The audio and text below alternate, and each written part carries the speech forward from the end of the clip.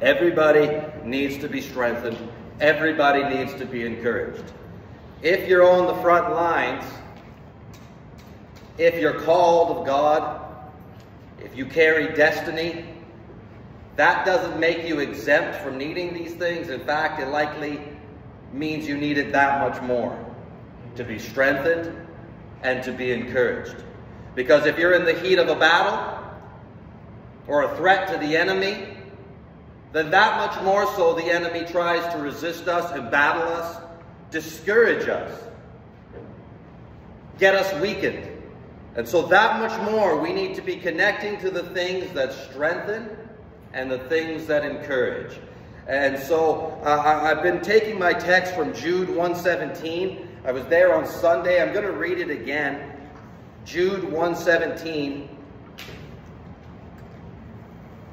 The 17th verse. Lord, I just pray tonight you speak to our hearts and that something be imparted tonight. That we be not hearers only, but also doers of the word. Speak through my heart, my lips today unto your people by your Spirit, hiding my flesh behind your cross. But let something be imparted tonight that brings about strength, encouragement, and change. In Jesus' name, amen. So in Jude 1:17, the scripture says, "But beloved, remember the words which were spoken before of the apostles of our Lord Jesus Christ, how that they told you there should be mockers in the last times, who should walk after their own ungodly lusts. These be they who separate themselves, sensual, having not the Spirit. But ye, beloved," and so there's a distinction being made from one group who is being identified as seeking their own ways, giving precedence to the flesh, becoming mockers, and something that we would see in the last times. But then he speaks to the beloved and says, "You, beloved, building up yourselves." Building up yourselves. He gives us responsibility here, a commission. That we have a part to play in what God wills to do on the inside of our hearts. That the places God wills to strengthen us, that the place God wills to encourage us, we have a part to play in doing what we need to do to connect to the pipelines or the resources of heaven where these things flow. If we do not connect to them, I used the illustration last week, you have a vehicle, but it's not your vehicle's fault when it runs out of gas.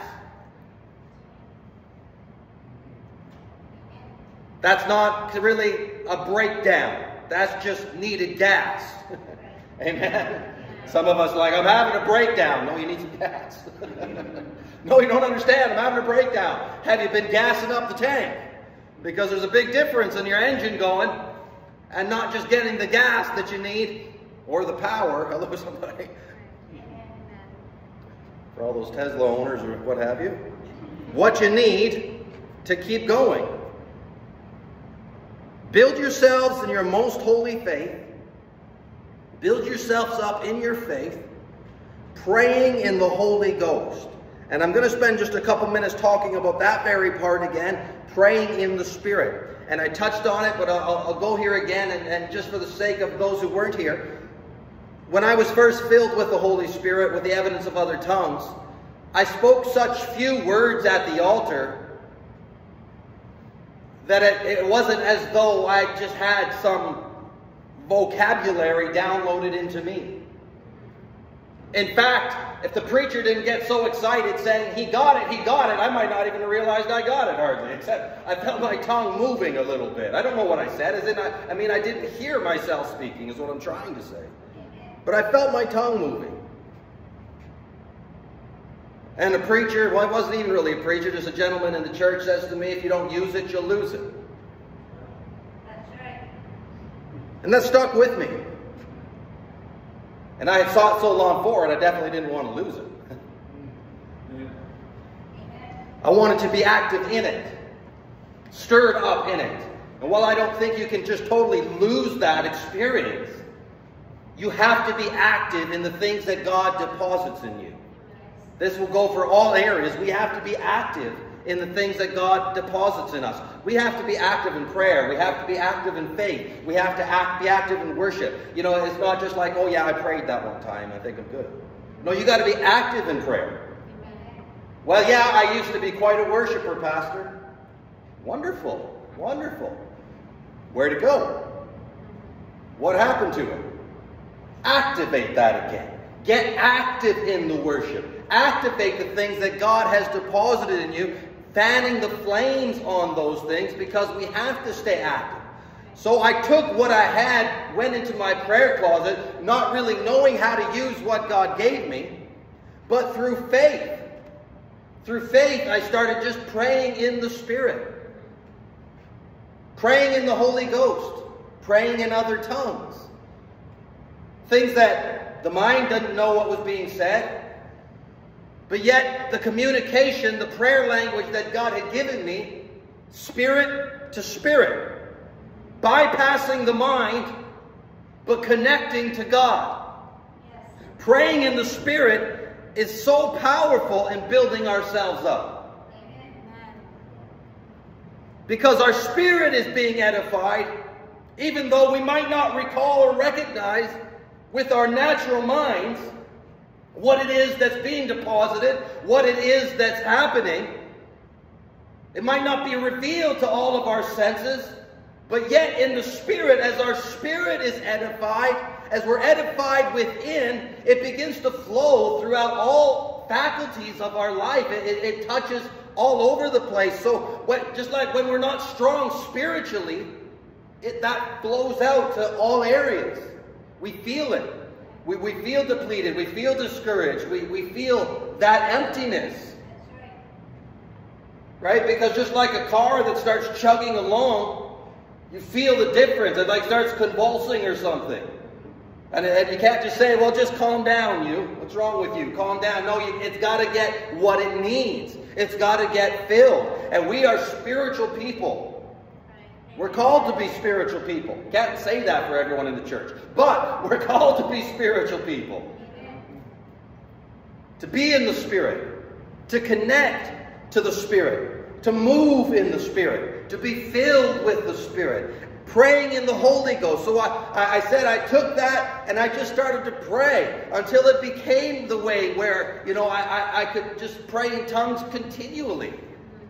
How did that happen? Well, I don't even know how to lay it all out for you in step-by-step guide of how that came about. But I can tell you today, I received that promise from God with hunger and passion and faith.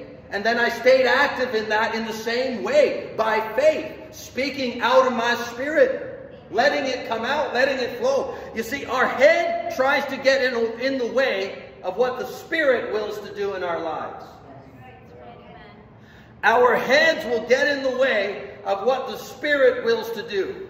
And so the enemy, when the Spirit wants to move in our way in a certain way, the Spirit of God, where the Spirit of God wants to bring about a breakthrough, an increase, a promotion, well, many times the enemy goes to work on the mind, trying to interfere and get in the way of what the Spirit is trying to bring us to. And so sometimes it's that very thing where we're being battled in the mind about that God is wanting to bring breakthrough in. The Lord is wanting to heal you of insecurity. But your mind is constantly attacked right now with insecurity. Just in battle there. Because the enemy is trying to interfere and get your head in the way of what the Spirit wills to do. That's why Romans said we're not to be conformed to the world, but transformed by the renewing of our minds. Amen? So that where this area where the enemy tries so hard to snare us and battle us, we bring our minds back to the Word of God. So that we start getting God's thoughts on us and start thinking like God's thinking and confessing that, because we can't just be dormant in those seasons. We need to be active, connecting to the things that will strengthen us and will encourage us. So praying in the Holy Spirit, praying in things you don't even know need to be prayed about, praying in intimate things. I shared this before. I'm hesitant to share it again. Just because it brought about some funny things the first time I shared it. And I don't recommend this to everybody. This is not what you should do. This is what I did. And in this instance, it came about really cool. But not everybody, it went like that. So I was at this season where I was really seeking God, I think, for just to know Him as Father. The Lord was really speaking to me about that, revealing Himself to me as Father. And I was going through many things in life in relation to the absence of my natural father and all the things that encompass that. And I found myself praying in the Spirit one day, and this phrase that just kept coming out over and over, and it was "Hey Baba." I remember still what it was. It was "Hey Baba," and I was just praying in the Spirit, and that just kept coming out. And this is what I'm saying. You don't have to do this, but I'm just telling you, I had this idea to try and Google what "Hey Baba" means, because I understand that many times we're praying in the Spirit, and there's another language that we're praying in. And so I did, and fitting exactly to what the Lord was revealing in my life, I found that it was like Nigerian or something like that. I can't remember exactly which nationality it was, but that this language, I found this song, and they're singing "Hey Baba, hey Baba," and they were singing Father. That's what they were singing, Father. And so I just thought it was so amazing that the very thing that the Lord was speaking to me about and revealing Himself to me, this cry in my spirit, where in my flesh I have this emptiness or this hurt, and then my spirit crying out, Father, Father, Father. Amen. Because I'm not an orphan, nor are you. Amen. We're sons and we're daughters of the Most High God. Hallelujah. We have a Heavenly Father. We all need to be encouraged. We all need to be strengthened. I remember hearing about one time where I believe as a young preacher went to this church and preaching revival meetings. And when he went in, the Lord just told him, preach encouragement. So first night he preached encouragement. Second night again, got up and he just preached encouragement. The Lord told him again, preach encouragement. He just kept on preaching encouragement every night of those segment of the meetings. And then towards the end, when he's sitting in the pastor's office, and having a conversation with the pastor pulls a pistol out of his desk and says, this is where I've been. And then the Lord sent this man here where this pastor is in such a crisis, where he feels like ending it. And then the Lord just bringing in encouragement, encouragement, encouragement, encouragement. Because we all battle things in life and go through things. And many times people have no idea some of the things that you might be struggling with or you might be going through. But God knows. Amen. But God knows. And it's imperative that we connect to Him, not just when things are good, but also when things are bad. Because that's the time the enemy wants us to stop praying, stop worshiping, stop reading the Word, stop going to church. And those are really the four things that I've been pinpointing throughout this series. And I realized we probably could have did a lesson or several lessons on each one of them. But I've been just touching little bits about each one of them as we go. And the first one of those was prayer. Prayer is like important. Amen. It really matters. So one of the first things that is a sign of someone losing their walk with God, getting out of sync with God, is their prayer life starts to disappear. I read this recently online. I'll just share it with you. This was written by a pastor. I don't know him, but it says, after almost 21 years of ministry, I can tell you these are some of the signs that you are backsliding. The first one was you stop communicating with your pastor. And I can tell you that is a big thing that happens for sure.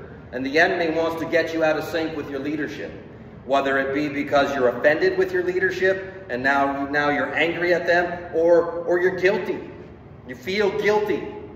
You know, you're not doing what you're supposed to do, so can't talk to the man of God. And so you stop connecting at that level. And so you stop communicating with your pastor. 2, you miss church more often than usual, and you disfellowship with the church body. 3, you find yourself easily offended, especially at leaders. And prayer is not just a part of your daily life and you begin to justify it. You take on things that God convicted you to get rid of. You find someone to blame for your spiritual condition. You find someone to blame for the state that you're in. Well, if they wouldn't have hurt me, I wouldn't be here where I am right now, and this whole mess is on them.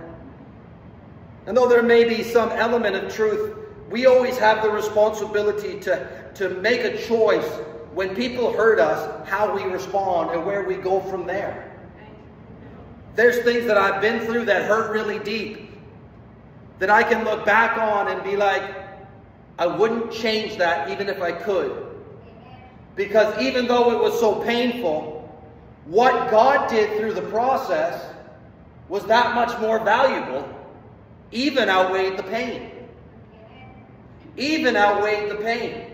And though the pain is not pleasant and not a pleasant memory, and you think back on it and all of the emotions and all those other things that are involved, but yet the Lord can do tremendous things. If we position ourselves in the right places, and so we start sometimes finding blame instead of just looking to the Lord. Amen. Instead of looking to God. Well, this pastor hasn't been praying for me enough. You know, whatever. Finding blame. I need this person more, and they haven't been there. Whatever. There's so many things that you can point to. You know, when people get frustrated, when people get angry, we often just look for somewhere to direct it. Amen. And oftentimes we don't direct it where it should be. And so sometimes people are upset with God, and then they get upset with the pastor. It happens, because that's just where it flows. They're disconnected with God, and then they become disconnected with the pastor. These things just kind of go together, or go hand in hand. I think it's sad sometimes that some of the people that we blame and things that are often the people that have been helping us the most or loving us most. I was considering how it's sad that probably the people that get the most blunt of our bad days are the people who love us the most. Amen. I'll say it again. The people who get the biggest impact, or the blunt, they get the blow up of the bad days that we're having or what we're going through, are the people that love us the most. They're the ones who we're short with. They're the ones we snap at. They're the ones we ignore. They're the ones we're mad at. Why aren't you doing more for me right now? I need you. The ones that love us the most. I know that that's not the way it should be. I know that I shouldn't be kinder to the Tim Hortons guy than I should be to my spouse, or to my pastor, or to my mother, or just wherever let your mind go. That's right. Amen. But you put your professional face on with them, and then the real you comes out later. Amen.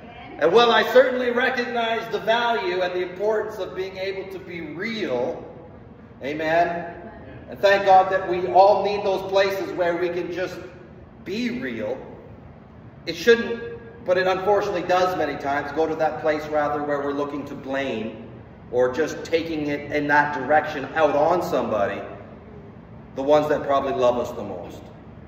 The last one was you drop your ministry responsibilities. Along with these things comes guilt, condemnation, and shame. And you find yourself seeking refuge in a lot of things that you know will not help you. Because when we start getting disconnected with the Lord, we end up connecting to other things to try and fill. And many of those things that are sinful and destructive and that wrap our soul in chains. And God wants to heal us, and God wants to free us. Talking about prayer again.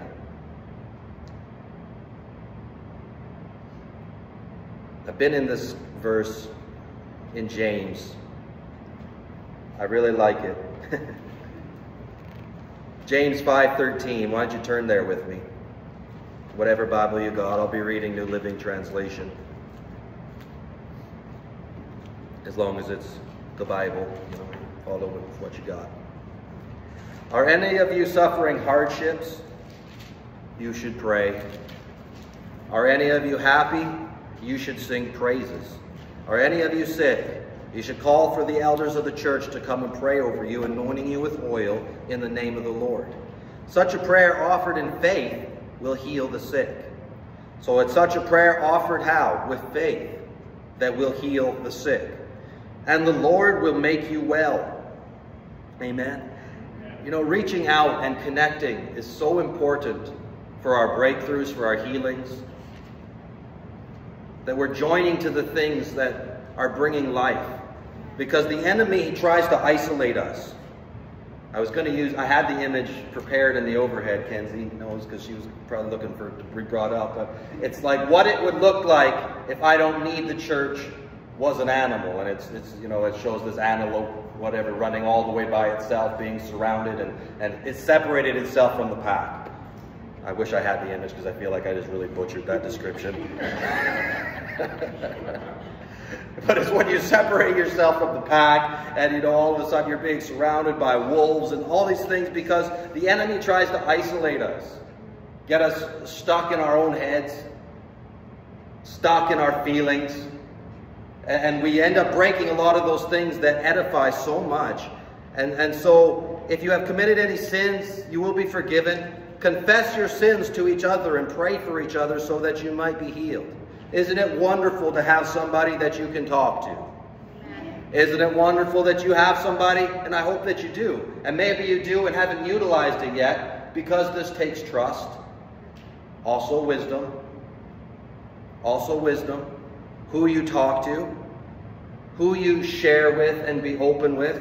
Because not everybody responds with compassion. Not everybody responds with wisdom. Not everybody responds with privacy. Amen. So don't be surprised when you shared your most intimate secrets with the biggest gossip in town and it went beyond them. Maybe you had a little bit higher expectations than you should have. But there is something so beautiful in having people in your life that you can be real with, honest with, and that are actually with you. Actually with you. Not just there for what you can do for them. Not just there for some of the abilities that you have. Not just there for your money. There for you. There for you. And so if you lost it all, started acting like a fool, they would still be there loving you. Although everybody still has limits. Somebody say amen.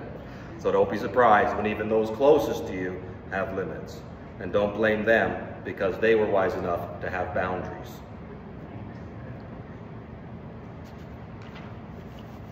The earnest prayer of a righteous man has great power and produces wonderful results. The Amplified Bible says, the earnest, heartfelt, continued prayer of a righteous man makes tremendous power available, and it's dynamic in its working. A sincere, fervent prayer, a hot prayer, passionate prayer, sincere prayer, heartfelt prayer. Not just prayer that is looking to get something, and not just prayer that is religious or repetitious, but a fervent, hot prayer. You see, I think some of the church has lost that. What it was like to pray with passion. Get a hold of God. Seek the face of God. Learn how to cry out and be hungry for God. And they'll talk about, well, we all need to pray. Let's just keep on praying. But yet nobody has that hunger or that fire or that passion in their prayer that actually connects with God, prays and touches God until God touches us. But there is most certainly something to be said about passionate prayer. Not that it's all emotional all the time or dramatic. But yet sometimes, yes, heartfelt, dramatic. Sometimes. I'm not saying just trying to get a response from God by how animated you're being. You're praying still in faith. But with the hunger that's in your heart, the passion that's in your heart, you know, I think if you're hungry for revival, passionate for revival, that doesn't just come out of a natural man. Natural men don't really care about that. People that aren't on fire for God, people that, you know, they'll talk about it, but they don't really want to do anything to get it. People that have sat in churches for 50 years will talk about revival. Just waiting for revival. We can't wait for revival. Are you sure about that? Because revival is not always the way that people expect. And when we look at revival, some of the things that revival brought with it in the Bible, it would bring upset, unrest to many people. It wasn't at all what some people wanted, and they wouldn't have called it revival. But yet it was an outpouring of the Holy Spirit. Amen? And the unbelievers coming in and receiving Christ because of the fire, amen, that was on the church. The fire that was on the church. And we need to get the fire back. I said we need to get the fire back. Amen. We need to get the fire back. Hallelujah. Our prayer meetings shouldn't be silent. Our church services shouldn't be silent. Amen. There should be a noise and a sound of praise and a sound of prayer and a sound of enthusiasm and a sound of joy and a sound of an excitement and a sound of a hunger and a sound of a passion, a sound of a need, even a sound of pain that is being expressed to the Lord in our deep need for Him. And so a fervency is needed again, amen? Where we get hungry. Don't be complacent about things that God wants to give you. Don't be complacent about your breakthroughs. Don't be complacent about the promises of God that He has given it to you, that He's promised you. Well, if I get it, I get it. No, no, no. Receive it with faith and say, it's mine in the name of Jesus. It's mine in the name of Jesus. Because that's how Jesus taught us to pray, saying that if we believe that we receive, then we have those things that we've prayed for. We're not just letting out empty words that we have no expectation of ever happening, but that we believe and we receive. And so we don't want to be complacent and just you know, not doing our part to connect to the things that God wants to bring into our life. Amen. Pray with faith, pray with fire, pray with passion. And I'm going to just close on this part. I'm not going to get into some of the others today because we're getting on in time. But I got to talk about worship again. Amen. Amen. Orlin, why don't you share with me what you said to me on last Bible study? Said to the pastor, let me get the words and that's exactly how that went. I said to the pastor last week that I've sat under, I think it was 10 pastors in the 45 years that I've served the Lord. 42 years and served the Lord. And I said to the pastor Robert here, I said, all the ones I've sat in, I said, He's taught me more about worship than all the rest of them. Amen. I think that's what it was. That's what it was. That was so honoring for me to hear. But yet what Orlin wouldn't realize, so much to his credit, Orlin, that you being the young man that you are, still having that hunger, a teachable spirit. Because I could tell you, a lot of folks have lost both of those things along the way in what was supposed to be their journey, but just those became dormant in those things. I just wish that 40-some years ago I found that. You should have been around 40 years ago. I was around 40 years ago. I was just a wee guy, but I was there. Anyway, I love that. And he told me that now he just puts on his phone sometimes, put music on his phone, and worship just starts to flow. That's what he said, right? In that place of worship, you know, Wade has a ministry that God just led him into. hope you don't mind me sharing, where he'll sit down with men sometimes and just do worship. He plays worship music on a speaker and they just worship God. It's beautiful because a lot of men have a hard time worshiping. They have a hard time expressing that or knowing how to do that. But that's a beautiful ministry. And you know, in that atmosphere and setting of worship,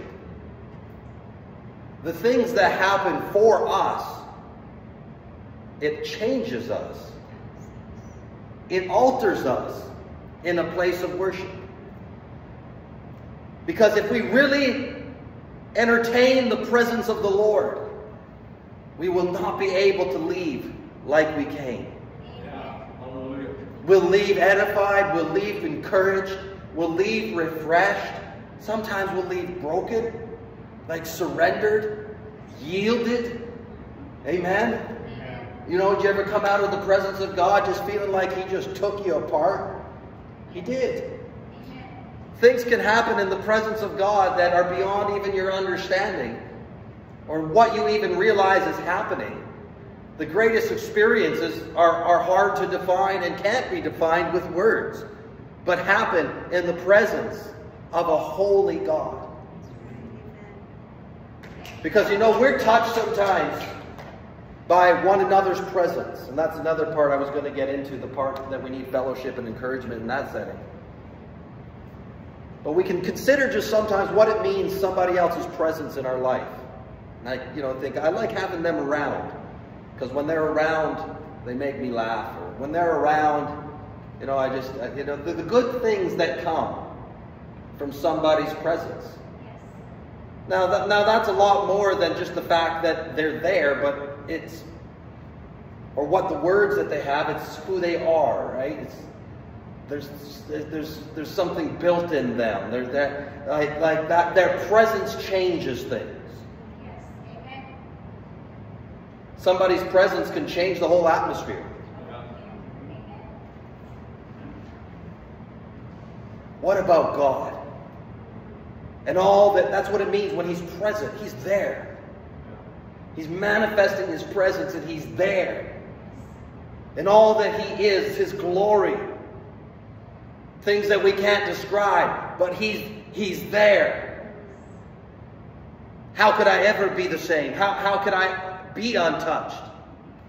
One of the scariest things for me, causes a big uh-oh in my spirit, is when I see somebody who's supposed to be saved or supposed to be on fire for the Lord, and you know the presence of God is there, but they seem completely desensitized to it. Yes, that's right. Don't ever want to be there. Don't ever want to be there.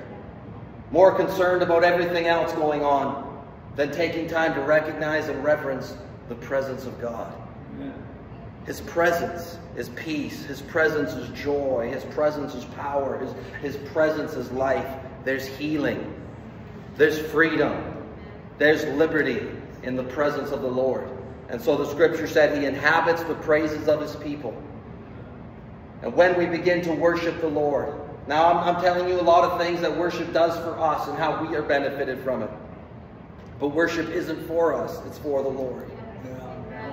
That's where it comes from. It's because we want to honor Him, love Him, bring Him glory, even when it's a sacrifice, even when it hurts, even when it's the opposite of what we feel. Learning how to abandon some of those feelings and some of those frustrations and some of those hurts and bring Him a sacrifice of praise anyway. Because worship has so much to do with abandonment. I mean, deep worship. Not just a traditional go through the motions. You know, we learn how to do things. Some of us, they're so accustomed to worshiping at a certain level that we've lost that pursuit, lost that hunger, lost that fire and desire. Amen. And so concerned about everything else that's going on that we sometimes miss out because, again, we let our heads get in the way of what the Spirit wills to do. But there's something so beautiful about worship when we start learning to abandon and just start honoring Him and just you know, and the devil's there. He's like, you're so unfit for this, but you abandon that too, and you just keep on worshiping the Lord. And the devil, you got no right to be worshiping God, but you abandon that too, and you keep worshiping the Lord. And he whispers in your ear, don't you know so-and-so are here today? And they know what you used to do. And they know what you used to be like. You think they think you should be praising, but you abandon that too. Because you're not carrying their opinion. You're bringing a sacrifice of praise.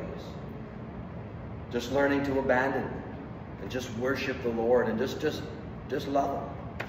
Let it flow out of your heart and out of your spirit. In that atmosphere, there's life. We're strengthened. We're encouraged. Amen? And so I'm going to close there tonight, but did anybody else have something that you would want to share that might just be in line with what I'm saying here tonight in regards to these things that strengthen us, encourage us, or in the last part that we talked about worship? Maybe something that's touched your heart, an experience that you've had, and just taking a couple minutes, anybody? Greater is He that is in us than he that is in the world. Amen. That's pretty strengthening. It is. Sometimes I think, you know, as you're worshiping that, it kind of goes up and down like anything else, right? Sometimes you feel more like worshiping or praying or that. But when I get to the point where it's kind of teetering off a little bit, I think of what the disciples did, like 24 hours a day they lived it. John the Baptist, what they had done, nothing I could ever do, you know, kind of encourages me. Yeah. Paul and Silas in prison. Remember one night? That's right. Yeah, they were there worshiping the Lord. Yeah. That's what happened. Yeah. That's right. Yeah. The word encourage is to actually give courage.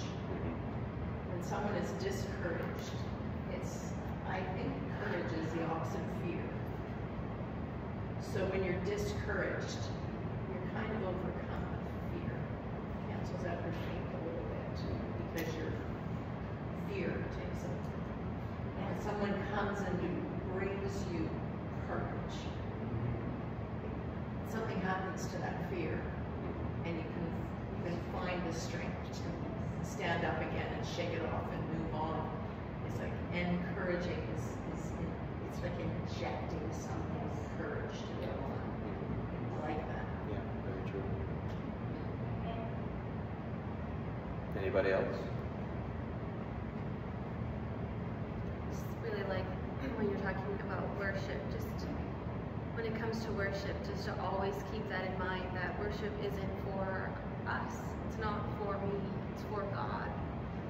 And when it comes down to it, like what John's saying, when we feel discouraged or like can't worship, I know my own experience remembering that it's not about me, it's about God. And when you start to think about who you're worshiping and why you're worshiping Him, that's when the worship starts to flow and it becomes easy and natural, because when you know Him and you know who He is, you can't help but worship.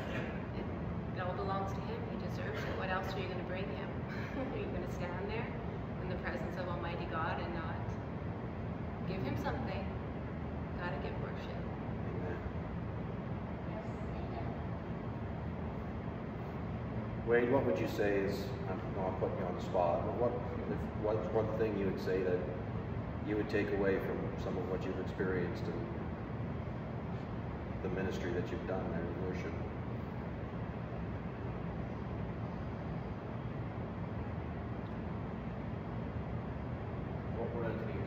Or what would you say is a struggle that you've seen too for people, like how worship's hard for them, and some of the change you've seen them make when they do? Men in general, I believe women are a lot freer to worship than men. I'm actually struggling right now. I've been struggling for a while. I've been having quite a battle with worshiping. I haven't stopped listening to my music. I mean, my music and me just goes together. But I kind of feel like I fizzled out. I got tired. I got real tired when I was worshiping the Lord the way I was. It's very physically exhausting because that went on for close to 2 months, and I didn't realize how tired I was. But in the process of it, you need to put the thoughts aside, because the enemy does bombard you, even though you are there worshiping. Men become really self-aware when we're worshiping, because we don't have the freedom that I feel that the women have to worship. And that's one of the biggest stepping stones, I believe, for men, is to, that's at least what was placed upon my heart, to help men to get past that. And not sure where some of the men are at right now, but that's okay. I know that I still, I have a lot of questions for myself, and I'm just getting back into it. I was actually, in the last week, I've just been realizing that I need to get back to where I was. Because I know I'm missing out, and I know you'll dry up without it. And you need to stay in it, just like prayer. You gotta stay in prayer, you gotta stay in worship. If you don't, we notice it. It's a little dry in the house, because there's a lot of freedom there, but we've also had a couple of people at the house, and it's not the same. The atmosphere is different. Yeah. And it's the atmosphere that has to be the biggest. It's a big thing. It's a huge thing. Yeah. Reminds me, Wade, just add this thought in there too, that many times when we're worshiping, is we often find ourselves battling spiritual forces too, that really have nothing to do with so much our own issues or our own struggles sometimes, but just the enemy trying to resist. I'm talking especially corporate worship, where we're together, you know, and the enemy tries to just battle us there. If we don't know how to push through that and put some things aside, we might miss out on some of the blessings that the Lord had intended for that service and for that meeting, because we easily just give in to some of the things, or we start taking them as like, oh yeah, it's all me, and you don't even realize it was just the enemy trying to stop something in the whole setting, because worshipers can change the atmosphere, right? That's why the enemy will battle people that are worshipers too, even in their personal life, because that worship is powerful. Like, if people come into the church and it's dead and dry, and there's nothing there that touches them, they can easily leave unchanged.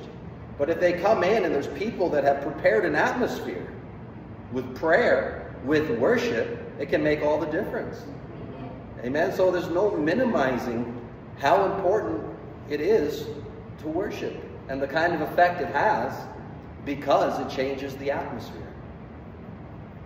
I've actually seen the atmosphere change in the church myself, personally. I'm one that pays attention to a lot of things that I share with Pastor Robert. But one of the things that tripped me up is somebody said something to me, and I let it get to me. And I have to,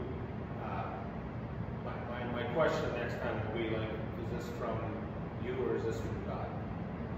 And I would know. And I let it get up here. And when it gets up here, you have to be real careful then, because it'll affect you here. Yeah. And I let it affect me, and I wish I wouldn't have. But at the same time, it's still all about Him. It's not me. I mean, the depths of worship that I entered into, I've never been there before. It was wild. I think these guys, well, they heard me. It's like, I wasn't trying to put on a show. I just got lost. I just got so lost in worship. I thought I'm going to break through something here, and not going to get back or not. It was that intense for some people. I mean, I can't even explain it. You have to be there yourself, but it was incredible. Something that I will never forget, but I want to get back there. That's the beautiful thing of worship, is we do experience things that you don't know how to describe, and that you can't find anywhere else. No, it's indescribable. Yeah. As an observer, what I saw that was really actually very beautiful, because when we would meet with men that were kind of willing, but not really knowing how to worship. A lot of them were new and just don't really know how. But what happened is already there's unity, because they're coming for a purpose. They're coming to meet with Jesus and to worship Jesus, and that's all they knew. And as an observer, it was really true. Those men and Wade, at the end of it, whatever it was, were willing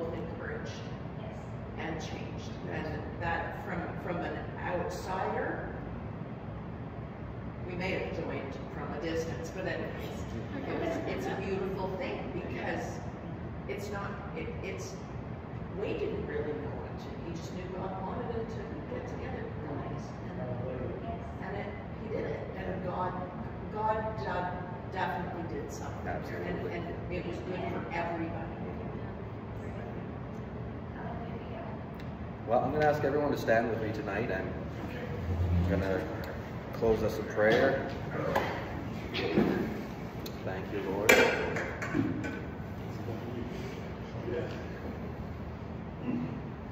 I'm going to ask my wife to close us in prayer tonight. Father, thank you, Lord, for your presence here. Thank you, Lord, for your word. And I just pray, God, that your word would go deep in our hearts, or that we would remember, that we would respond, Lord. Father, and that we would receive your word, Lord, in Jesus' name. And I just pray for everyone here. Thank you that you're with us and you bring us back together again. In Jesus' name, amen. God bless everyone. Thank you for coming out tonight.